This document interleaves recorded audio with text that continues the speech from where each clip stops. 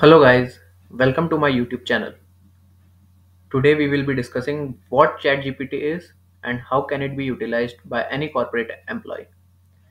We'll also see how can a Salesforce developer utilize this chatbot for his day-to-day routine. So ChatGPT has been the talk of the town for nearly a month now. It has created a lot of buzz that it will be taking up jobs or assisting developers. But let's see how it will impact lives of Salesforce developer. So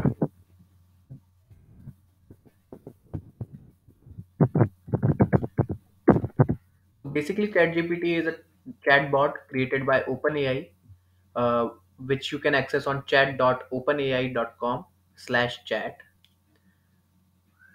So it is nothing but a variant of GPT, generative pre-training transformer. So it is an online chatbot which scrapes the internet and finds you best answer for your queries. So when we type what is OpenAI ChatGPT, it has come up with a description of itself, that it is a language model developed by chat uh, developed by OpenAI. So we have a brief understanding of what ChatGPT is. Let's go on and see how can a normal corporate employee utilize this tool or the chatbot. Suppose I have to write an email,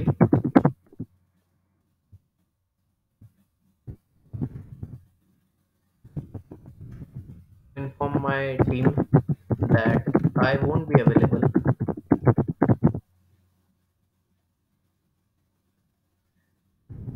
in the office for next 2 days.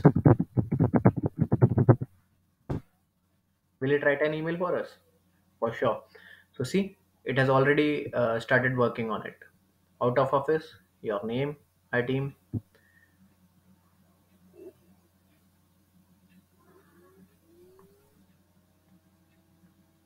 So you can see the chatbot is coming up with the results, and we can see now we have a generic email template, which just needs minor editing, and we are ready to go. Good job, GPT. Like, I am very much impressed by this tool for now. Let's go ahead with some Salesforce queries to see if it is helpful for Salesforce developers or not.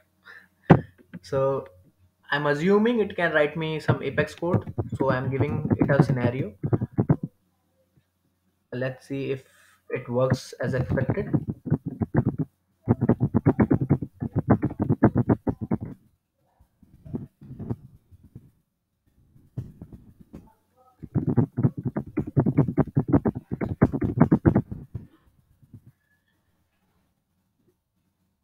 So as soon as I have typed, it is coming up with code.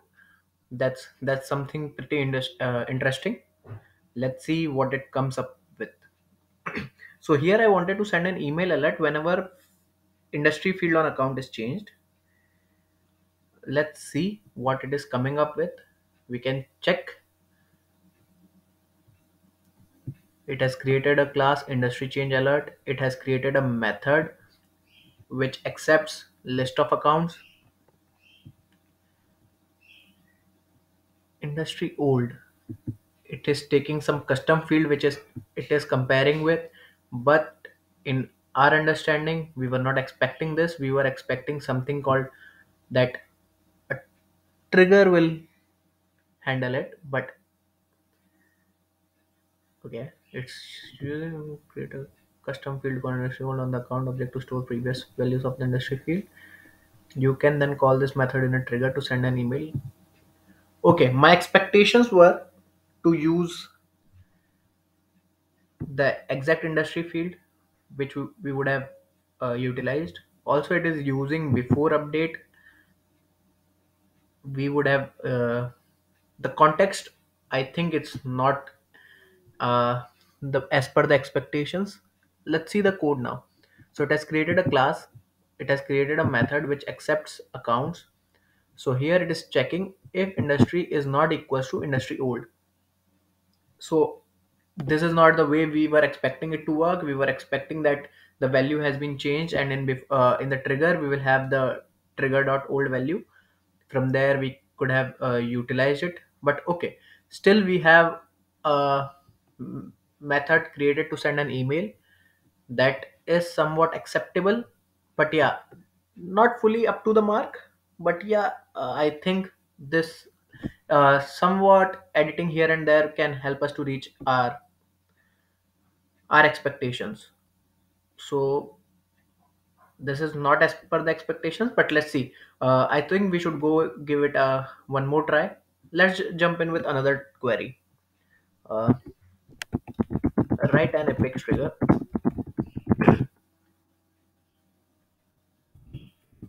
to update name field of all related contacts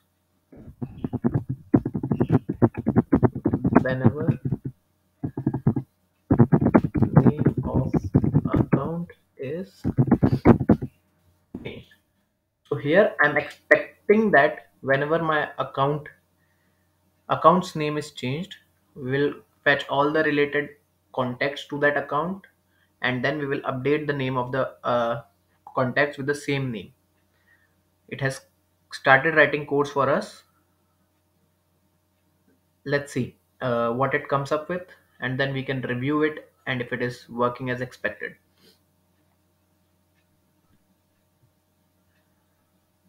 Trigger, okay, for account dot trigger before update.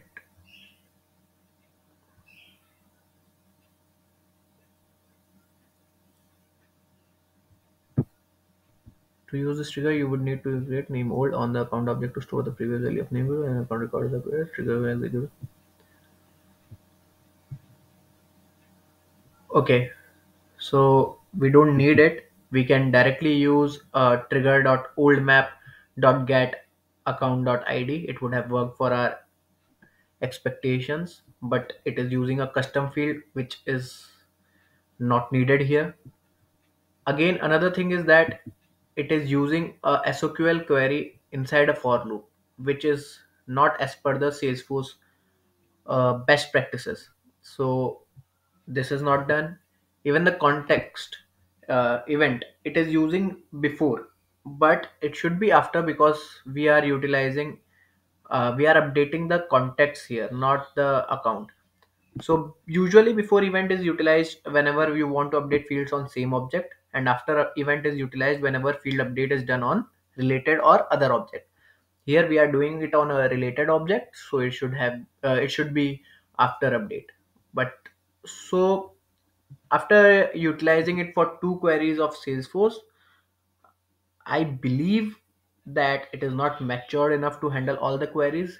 Yeah, if you have understanding of Salesforce, you can ask it to write your code, and you can do some editing here and there and utilize it for your own purpose.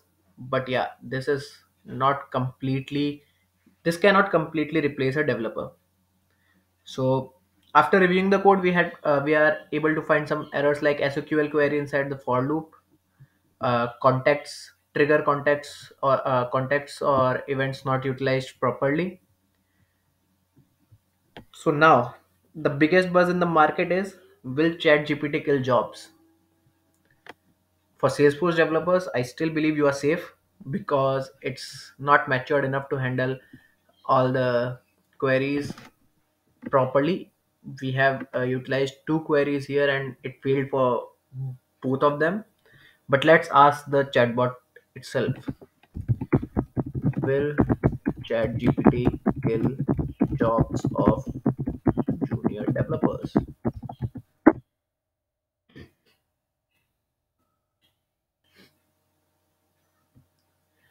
So it is coming up like it is possible that the use of language models could automate some tasks, leading to job displacements in some cases, but it is not a replacement for human developers and are not capable of doing all the tasks that a developer can do. So yeah, briefly, even I believe that this tool will assist developers around the globe to come up with a solution, but right now it is not matured enough to kill any jobs in the market. uh, I think this was all. I may come up with a next video where I will integrate ChatGPT in a lightning web component, But till then, subscribe to my YouTube channel, like this video, and share it to your fellow developers who believe ChatGPT can kill jobs.